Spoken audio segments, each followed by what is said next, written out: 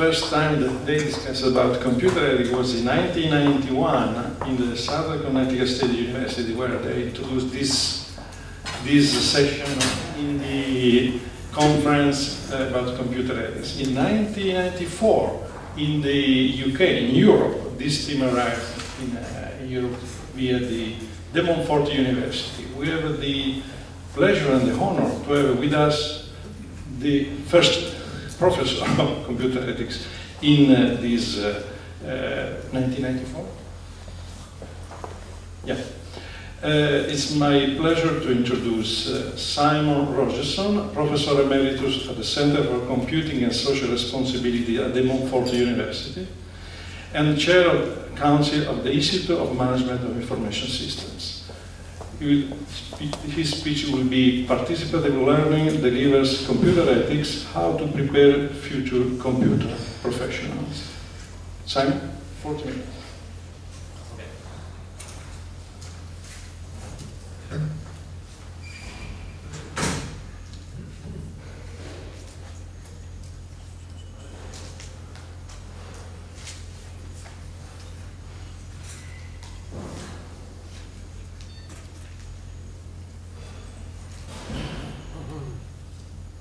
This is the only Italian I can understand. Got to take this.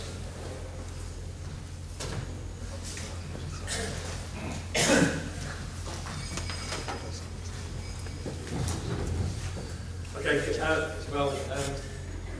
good morning everybody.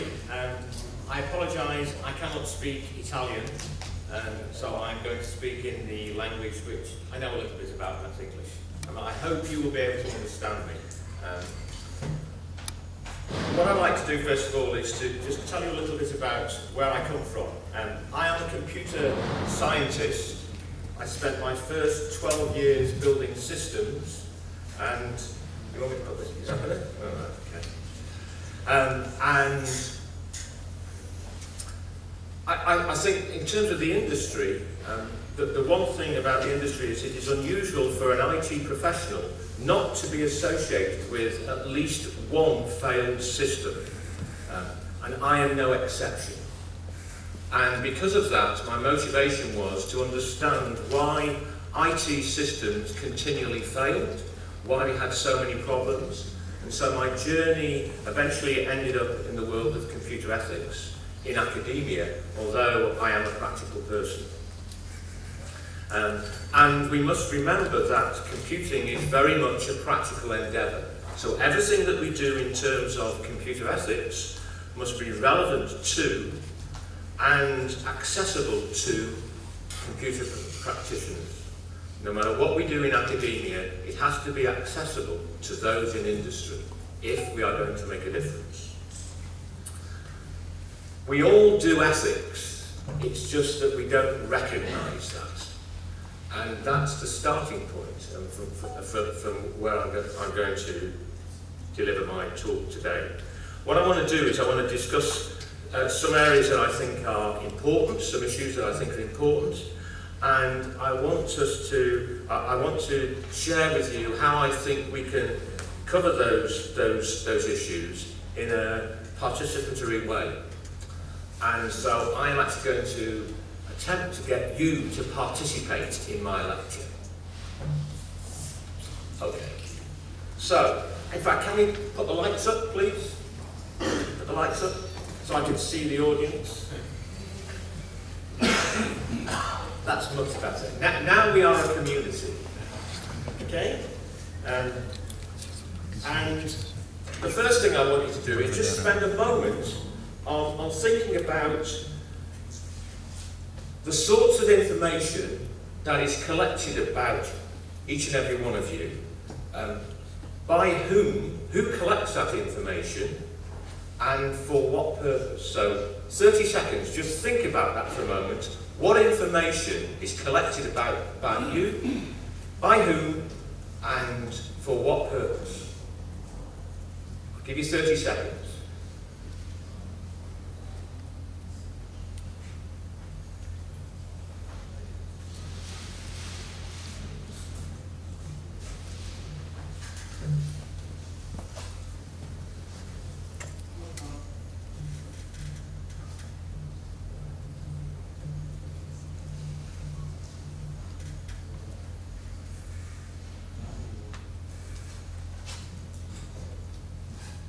Okay, right. In the audience, somebody tell me what sort of information is collected by you. Over there. Are you students over there? Is this body over here students? Okay, so come on, you tell me what sort of information is collected about you. A piece of information. Can you speak up, please?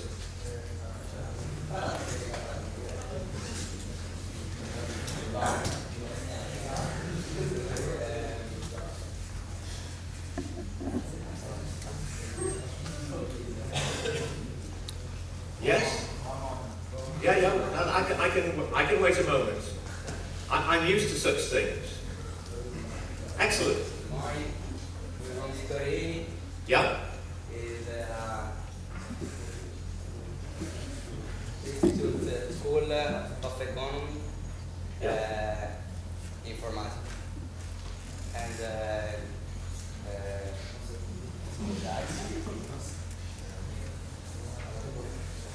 our school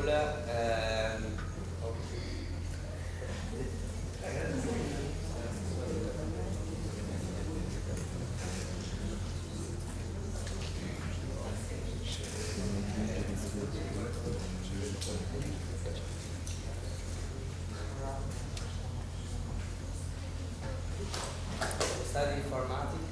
Yes. Okay. Programmer. And what sort of information does your institute collect about you? You're a student. What does the Politecnico have in terms of data about you? Okay.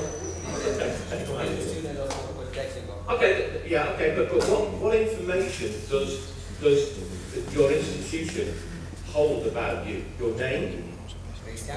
Okay. Your age. 18. Okay, and the university knows you are 18. Okay, let me move on. So they hold personal information about you. Do you want to say something? Yeah, maybe how our habits would be information they collect. Yes, I mean your habits. They can work out what sorts of things you do. Yeah. Okay. Good. Anything else? Bits of information.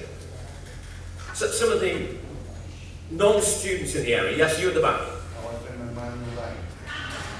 How you spend your money online? Very good. One more piece of information. What type of newspaper you read? Sorry? What type of newspaper? What type of newspaper you read? Yes, because that could actually... Now, what the type of newspaper you read, what could that tell you about you as a person? Yeah, telephone traffic, but that is about political persuasion, isn't it? Okay. This is an exercise I do with students, and what you can then do is you can actually then start to look at who collects this information about you, the public and the private sector, whole range of people, and what you can then start to do is look at the sort of data that's held by those organisations, and then what you start to see is the sorts of relationships that are forged between those pieces of data which are collected for very different purposes. And as technology evolves, so this becomes an increasingly important issue to the point where we are today. And where are we today? We are in the world of big data. And the problem with that is that there is an inordinate amount of information held about each and every one of us. And that is a huge ethical problem for the industry because of what it can do in terms of saying about you. It isn't just about what paper you read, so we have a feel about your political persuasion. It isn't just about the age that you are, so we can think now how long it is you can stay in the world of work so that you can support the likes of me who have a pension. It isn't about how we can, the sorts of profiles we have in terms of our selling things. It's all those things, but lots of other things as well. And it's very interesting when you look at how industry and commerce thinks about this. SAS talks about big data in a very interesting way. It says a big data may be as important to business and then in brackets and society as the internet has become. Why? Because more data may lead to accurate analyses, which may lead to more confident decision making, which in better decisions means greater operational efficiencies, cost reductions and reduced risk. And that is SAS, who is a leader in business analytics, software and services, and one of the largest independent vendors in business intelligence in the world. And just think about that for a moment. And there's a problem with that. Because look at the focus. Now, I'm not saying that that focus is wrong. I'm just saying it's not comprehensive. It's not the whole picture, because it's an issue of balance. It misses out things like society, the environment, people who are directly and indirectly involved, affected by such data collection. It is typical of an industry, and it is a problem that we need our future computer professionals to recognise and understand. We used to be in a society which tried to collect data that we need to know. The technology has moved us forward, which means that we're now in a society which collects data which is nice to know, just in case we need it. And that is a real problem in terms of each and every one of us. And that's the sort of thing that future computer professionals like the band over there, and it's these sorts of issues that people like that need to know about, so that when they go out into industry, they ask the awkward questions which relate to society. They are demanding of that.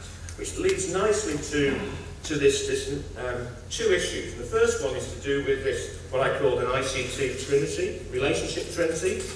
There are three groups involved in ICT. There are the vendors, the people who sell software. There are the developers who are, let me go back, who develop the systems, and there are those who receive the outcomes of those systems. This relationship trinity has to be based on one thing and one thing only, and that is trust. If this is going to work, it has to be based on trust. And that is in terms of developers, which in terms of the infrastructure and the applications, and the recipients who are directly or indirectly involved or receive from a particular system which is being developed. That is really important. We need to understand that. The more pervasive ICT becomes, the more important this trustworthy relationship trinity is. And that's the sort of thing that we should include, and that's the sort of thing we should promote as a fundamental aim in terms of whatever syllabus we develop for our future, in our courses. The second thing to do is with timelines. Okay, here's a point in time, and we have a situation where we are, we have a piece of an ICT system which is developed, and at that point in time we have some ethics and social norms in existence, we have some existing law. And typical ICT industry, we will not stop there. And so at that point in time, people start to think about that system. There may well be issues raised, and so the ethics community and social impact community start to think about those systems and think about the impacts of those. And then it may well be that we need some law which to actually ensure that this piece of technology is used appropriately. And you can suddenly start to see that it takes a lot of time for the law to be in place and the thinking to be developed. But time moves on. Time waits for no man, particularly in the IT industry. And by the time that first piece of law is in place, the ICT industry is onto its third generation of this technology. So the issue is, well, we've got misaligned timelines. There's a lag between the thinking, the ethics, and the law. And you end up with huge policy vacuums in place. And the question is the law that's on the statute books, by the time you get to the third generation of ICT, is it still appropriate? And the chances are it isn't. And this is a real problem. And this is the sort of problem that all the next generations of computer professionals need to understand. This challenge will always exist. This is the biggest challenge for the computer industry as I see it, because the timelines are misaligned. Technology moves quicker than all the thinking and all the regulation. So it has to be the professionals who start to address these issues. That is why you need an appropriate curriculum. And the underlying thing is about this stuff, fit for purpose systems. I'm not going to dwell on that. Apart from the design for all, the idea of one solution is no solution, which is a move away from the traditional view in the industry, which is one solution fits all, which is wrong. It should be understood that one solution is no solution, and we need to have that underlying aim to instill in future computer professionals. So how do we do that? Over the last 20 years, I've been involved in developing a tool set for practitioners to address such issues, and it's been a very interesting journey. It's been an association between academia, including myself, and professional associations. For example, in the UK, BCS and IMIS, in America, ACM and IEEE, and in Australia, ACS. So these are the big professional bodies which relate to the industry. And a range of tool sets, tools have been developed, which are very much practically oriented. And I'm not going to go through all those in a lot of detail, but I'm going to just share with you and try and get you to think about using some of these things, just three of them. Product process, SODIS, and professional code of ethics. So let's go to the first tool set.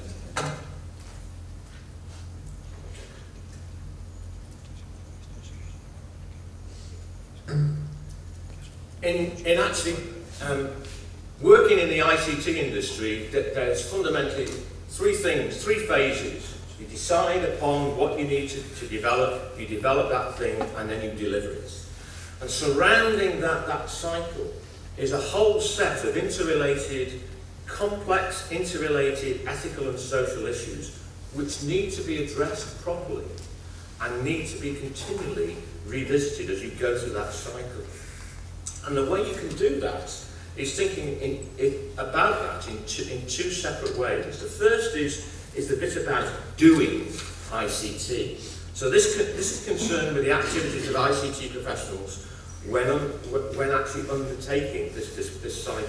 So the aim is so that ICT professionals will be virtuous in Aristotelian terms. In other words, the professional knows that an action is the right thing to do under the circumstances and does it for the right motive. Doing it for the right motive is as important as actually understanding what is the right thing to do. And there are ways that you can actually promote that concept of virtuous action. The education training bit, which is our focus today, and then the idea of having the way you design things, using things like participatory design, having effective governance policies in place, and then on an individual basis using looking at conduct, and professional bodies have their own codes of conduct, which should be used in a proactive way, rather than just sitting on the shelf as some glossy document to say we've got one. And so there are different ways you can do that. There is the idea of products. So the outcome of professional ICT is a product. It's a hardware, it's a software, a combination of both. And you can embed within there those things ethical values. So you've got a whole range of application areas, you've got a whole range of evolving technologies, things like robotics, cloud computing, all those sorts of things, and it's about trying to understand what the potential impact is on all those different people, the society at large, individuals, the environment, and trying to embed into those products the acceptable social norms, the ethical values, which you can do if you think about it. All right, so let me give you an example of that. I'm sure all of you are into music. I don't know whether you can actually see there, but on that landscape there will be your kind of music, your genre, and I don't understand some of these things, but I'm sure that lot over there will understand many of the things which I have no idea that they mean, because they're all a bit modern. But there's a whole range of music, and this is about a case study to do with music, which I was involved in. And it was all about a piece of music technology, using music to actually address a really important social issue. And it was about trying to develop a system for young people, 11 to 17, with at least one of these things: social or emotional disorder, a learning disability, or they were from the immigrant population with little host language skill. Okay, so that's that they were just trying to address these sorts of people in the community. And the idea being that what they were trying to do was to reduce the risk of marginalisation and social exclusion. And the existing research shows that an early competence in music helps you to develop language skills, improves socialisation, stabilises emotion, enhances intellectual capability. And so on the basis of that, this project that I was involved in was about trying to develop a non-traditional music education using a wireless handheld computer which generated music, composition, instruments, song sheets and playback, and provided group interaction, online, face-to-face. And it had individual learning plans, so it was a community-based piece of technology, but also individual.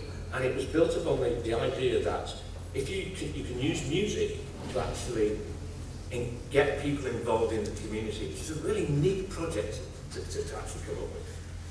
Okay, think about the process and product. Can anybody give me some ethical issues on the basis side of process and product that you think are important to that particular project on the basis of the spec that I've just given you?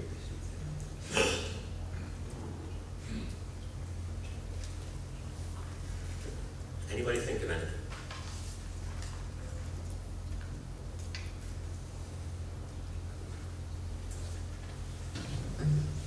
No? Okay. Whole host of things, and here's just a few. On the process side, informed consent because the people who are involved, things like, we're talking about getting involved with children. So there is a whole issue of ethical issues in terms of the process, building this system, doing ICT about working with children. That is a big issue. Things like stigmatism. So here we're talking about the idea of the way this is promoted and the way you actually engage with the community to actually develop this system should be done in a way whereby it doesn't promote the idea that you're here because you are somebody who is socially incompetent. Okay? And so you have to be very sensitive in the way that you actually engage with the people who are actually going to use these systems. And that ties in with the idea of image. So the image and symbols and logos which portray the nature of such a project should be chosen very carefully to avoid any implied meaning which is of exclusivity or patronisation. So suddenly you've got some very different softer issues, as well as building the technology. that you need to take into account in terms of process, the way you actually do this thing. And then in terms of the product, what the final thing that's delivered, well, clearly image is important because you don't want any images which suggest stigmatism, clearly. You need to have something which is accessible to all these sorts of people, so this idea of one solution is fit for all doesn't work. So there are a whole host of issues which lays out a very different development agenda than the one that you would traditionally do by actually trying to build a bit of technology. So that's the sort of thing you can do, and how we've done this with students, how we've used this tool to actually engage with students is that you can find lots and lots of tender documents, and these are just 5 which I found. And so you can give student tasks. The idea is to actually look at the spec of the tender and then discuss in groups the potential ethical issues, and then split into process and product, complete the ethics checklist, and then share that with the group at large. I've done this in large groups where students have gone in breakout groups and then have come together and shared those things. So they've teased out from that tender document what are the ethical issues that need to be considered. And that works very well because it's about trying to build a system, and software engineers and computer scientists would engage with that, well, do engage with that. Second tool in the tool set, for example, which I'm going to talk about. The traditional view in terms of actually developing systems is you develop the system, you get some feedback, you're reactive because what you do is, if the system fails, then you try and figure out why it's failed. And the problem is it's too late. It's very costly then to actually fix that system and actually move forward to the next generation. A different way, and quite a revolutionary way, is to actually engage with feed-forward analysis, which is proactive. So the idea here is that you're trying to forewarn what the problem is before you actually develop something. And what you're trying to do is you're trying to promote success. And I and a colleague, Don Gotterbahn, have developed something called the Software Development Impact Statement process, which is a feed-forward system for software engineers. You lock it into the software engineering development processes. It sits alongside that. It's very practical. And the idea is that you look at all the stakeholders and you try and figure out what the problems are in terms of process, how you actually build a system, and the product itself. Are there problems with the product itself? So it fits this process product type idea. And it's now available as we gave this thing to a software house, and this is now available to be bought as a software package for industry. And various parts of the world are using this in their software development processes.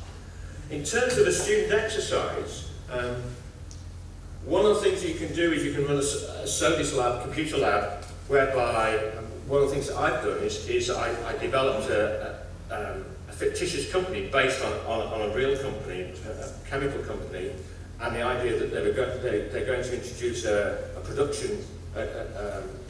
chemical production control system. And what the students have to do is that they have to do a SODIS analysis on this, and they tease out what the problems are, and they always find loads and loads of problems.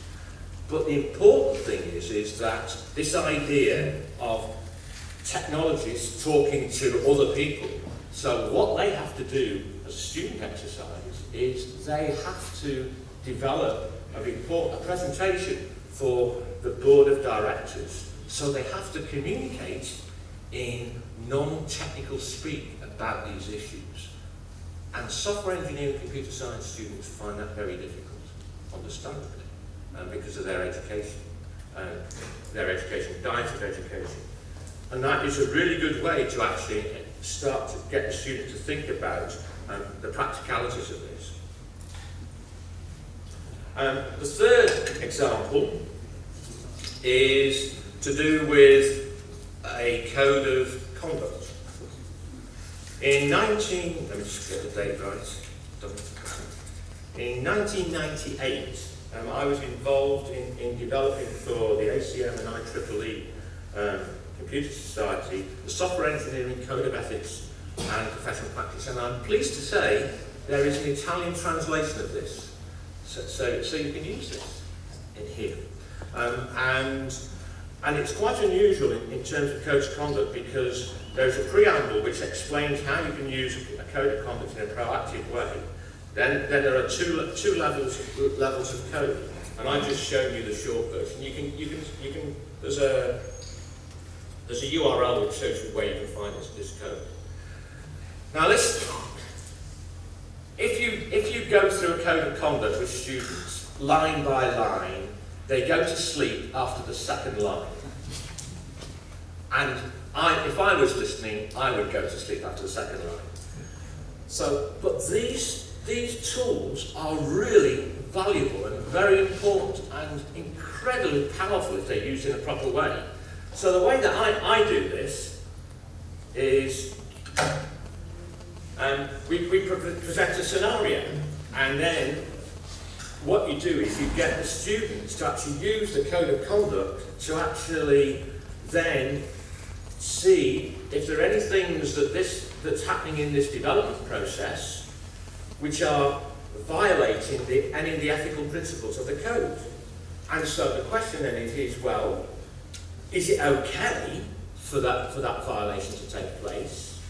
And if not, why not? Or if it is, why is that so? And also, having looked at the thing, if they've come up with some issues which say, well, this is a real problem with this scenario, are there things that are missing in the code that need to be included? And I have to say, when we've done these sorts of things in the past, some really clever software engineers have come up with some really interesting additions to this code that we should include, because they know the technology, they're now thinking in a different sort of way, and they're coming up with issues in terms of principles of the way you should actually develop systems, the idea. So that's really important. So, and then you can wrap this thing up with and ask yourself questions. And if you just look at those very briefly, those who are philosophers in the audience will recognise that they are actually back. Those are philosophical type statements, which are turned into something which is more accessible to software engineers and computer scientists. Okay. Student-led activities and a whole range of things. We've got to move to the idea that we are participative, and there are loads of ways that you can actually do that. Let me share with you very briefly just two. Because you can do these breakout group type exercises, and I'll try to share with you a couple of those now. But there are some more formal things you can do where you actually give the course to the students. One of the things which I have done in the past is actually do a formal debate, where the students take over the course for two weeks, and they run a formal debate. And that helps them improve their critical thinking, their public speaking skills. It helps them to actually work together. And these are the typical sorts of things that we would debate. This House believes it is acceptable to force online services on those who prefer offline interaction with governments or who are technophobes. And they'll debate that, and they'll split the student body into two halves. One is for the motion, one is against the motion. So regardless of whether they personally agree with it, they have to actually develop an argument for both sides and debate it, and then they vote. And the students love this. They really love to engage with that. And again, what you may or may not have noticed is that actually these three debate topics are really based on three heavyweights in terms of ethics: Bentham, Aristotle, and Kant. Those are three. So you can start to build in some of these things. Yeah, I can see it. Yeah, right. All right. The second idea is that a few years ago I ran a summer school at the Technical University of Gdańsk, where I delivered. It was on computer ethics for computer science and software engineering master's students, and the things in colour, the headlines, that's the diet that we included, and we got the students at the end of the course We did around Circus Lab, and they did a presentation about that, but they also ran for a whole day, that they gave presentations on these sorts of, and they chose these issues related to the subjects that we had discussed during the summer school. And the students ran a seminar, and they engaged with that, and they asked each other questions. And it was student-led, and the students started to take ownership. Why are those things important? Well, it's about participative learning leading to an experiential journey of maturity. What you need to do is you need to move from tutor-led to student-led.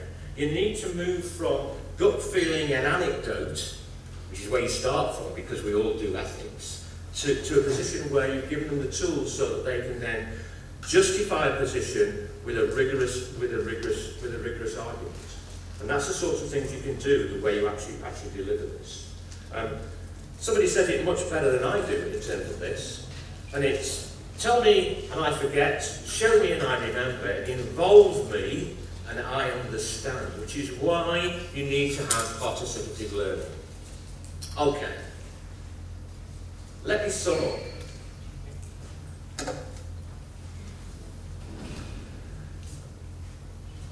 There are future computer professionals who do care, and I'll give you two examples of this. Some years ago, a software engineer graduated, and about a year or so, 18 months later, he contacted me, and he was working at the company, needed some help and advice, and he actually whistled blew. Because he was concerned, his eyes had been opened, he'd actually engaged with the module, and he actually found some bad practice in the company, and actually, as a young professional, he went out and changed that company, which I thought was unbelievably impressive. And I was really pleased about that. The other one, just before I gave up my permanent post, there was a knock on my door, and a computer professional who I taught 10 years before came and he said, "I want to shake your hand." I said, "Okay, fine." And he said, what I found was that the technical diet that I'd been given has long been superseded because technology has moved forward. But what you covered in these sorts of modules, I have kept for my working life because it has given me the foundation on which to actually be a professional. And I thought that was quite amazing, that somebody 10 years on was still adhering to these sorts of issues. So there are good people out there. There are always going to be miscreants, and for that we need legislation. But there are lots of technologists who are in technological clouds, and it's those who, for whatever reason, are indifferent to these sorts of broader issues, which are the ones that we need to address. It's more or less the whole industry. But I have a sense that we're going backwards. Why? Because there are not so many headline-grabbing failures, because IT failures no longer sell newspapers. I think there is an interesting pressure from politics, media and the public, nevertheless, which has meant that we've moved to a situation where we have tick-box compliance. A regulatory body will put out a checklist. Industrialists, technologists will go to that checklist, they'll tick it and say, we've now done the ethics. So all you have is tick-box compliance. You don't have reflection and thinking about these raw, serious issues, which is really important. Ethics has become mainstream. There's less and less of transdisciplinarity. We've moved into silos, which I think is a real problem. And because the world is not black and white, the world is grey. All the disciplines need to come together to actually ensure that ICT is okay.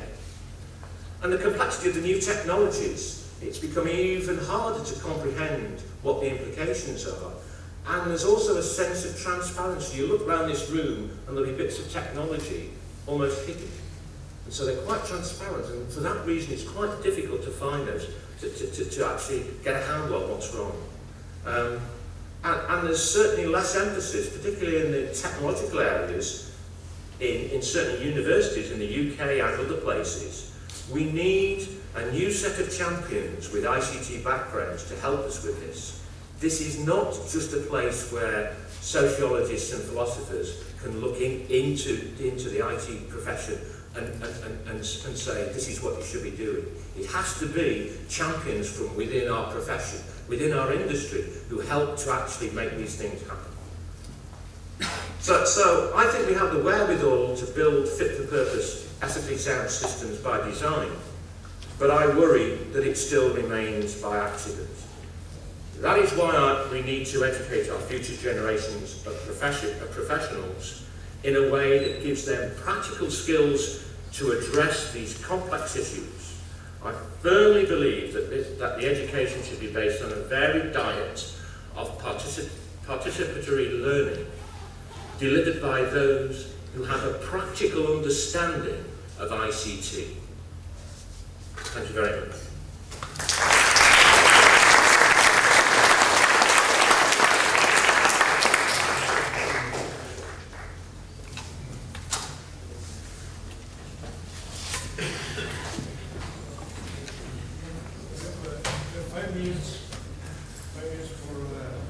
Discussion and questions from the audience for Simon.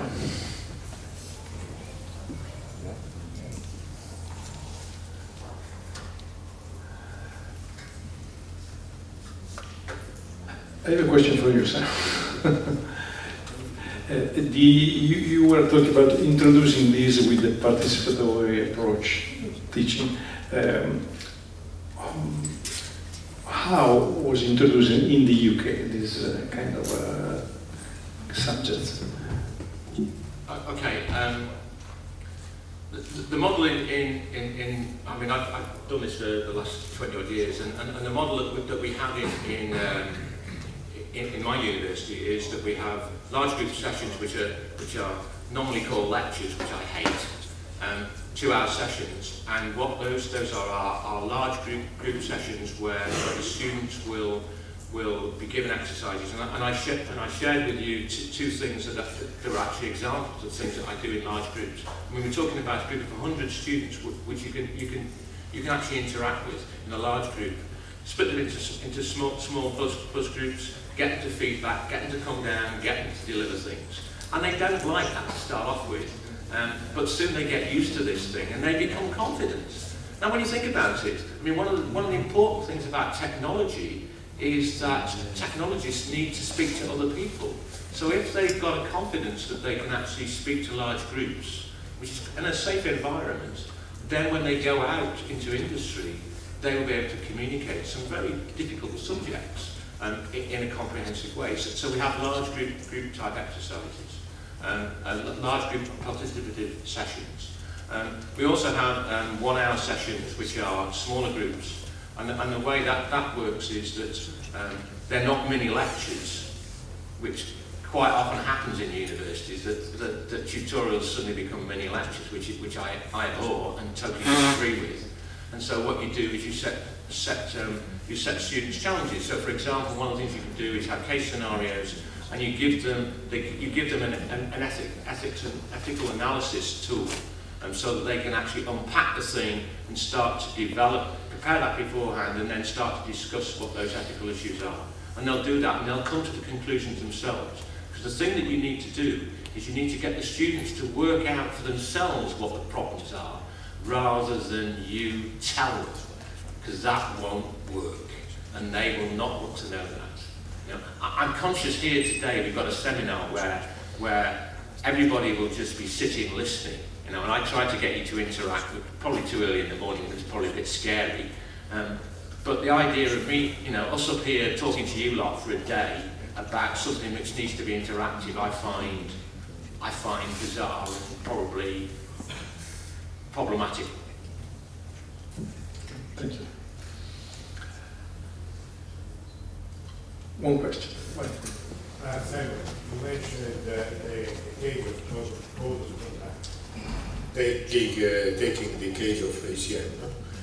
Anyway, we in ICA, as we said before, we intend to prepare some sort of code of conduct for the new profession, ICT or digital profession. What is your real opinion about the effectiveness of the code of conduct in case maybe the code of conduct could remain only some paper without impact on real professionals, or maybe it could be together with some other actions to be taken in order to check from time to time the capacity to apply the code of conduct in your professional life. Thanks. Okay. I think there are at least two roles that a code has value in. One is that if we're going to be a profession, then we need to have some means of redress, and so you can actually use a code so that you can identify if somebody has done something wrong in terms of building a system, developing a system or whatever, then you can use a code to identify from the professional point of view what they've done wrong, which will then give you the wherewithal through existing law or whatever to actually take some action. And what a professional body should then do also is to actually strip that person of their professional membership. A number of professional bodies have started to go down that road and in industry and stood back. So it needs some courage from the professional bodies to actually use it in that way. The second way is which is what I talked in my presentation with, is that you can use it in a very positive way if you build a code of conduct into software engineering practices and the way you actually teach it to your students. And so you use it as as a way of promoting good practice and getting them to think in those lines. In my view, there are two sorts of codes of conduct. There's one which I call the bookend codes of conduct, which are nice and glossy, they're developed in a nice bound place, and people can say, we do it, we've got a code of conduct, we comply, we do adhere to this, and therefore we are a good company, we are good software engineers, we are good computer scientists, and that is rubbish, that is wrong. What I want to see is a code, that copy, all bound and battered and tatty, because it is clearly been taken off the bookshelf and being used, and people have used it as a way of actually thinking about what they should do. I don't know whether you were able to see the lines of the first level of the software engineering code. But the first thing it says is, our duty to the public is paramount. Now, if you just simply think about that as a computer professional, a software engineer, that radically changes the way that every computer professional and software engineer will operate worldwide. Because it doesn't put the company, it doesn't put your paymaster as being the priority, it puts the public. And as a professional, that's what you should do.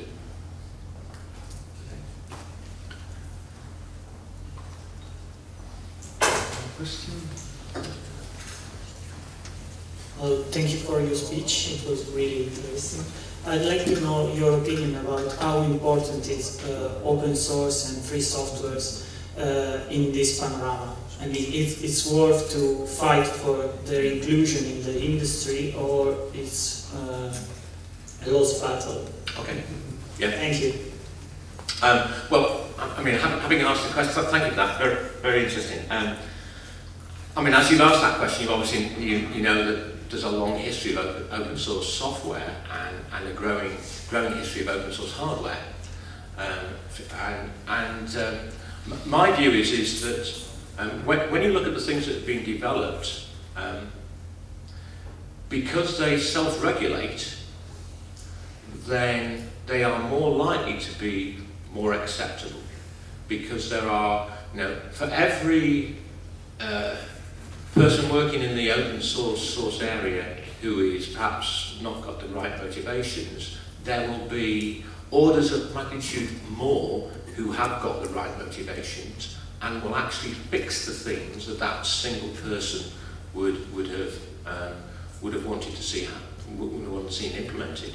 And so, I mean, and if you look at the some of the reports and documentations and commentaries from the open source movement, if you look at them, that they are heavily impregnated with computer ethics type statements. So they have become really implied champions of the computer ethics movement, and so I am wholly in support of open source type promotion. Thank you for the question.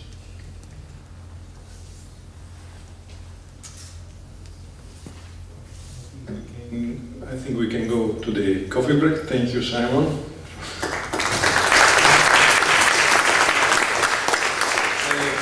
We have 20 minutes of a coffee break, just at 7.